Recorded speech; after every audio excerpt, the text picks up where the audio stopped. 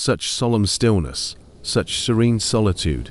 These snows of the south, the skies could seem so silent and serene if one were to stand still and let the snow settle on them. But these moments never lasted long, no longer than it took for the cold to sink in. Then you would have to move again, and once more the sound of your own footsteps followed you, pursued you deeper into the dim domain.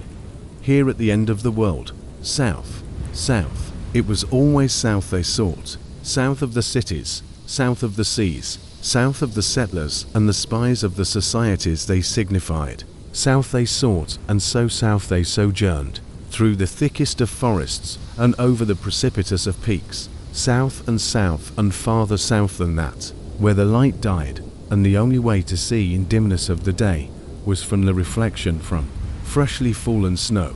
Where light left, white winter took hold, and the cold captured from the clouds served only as another sign that they were still headed south.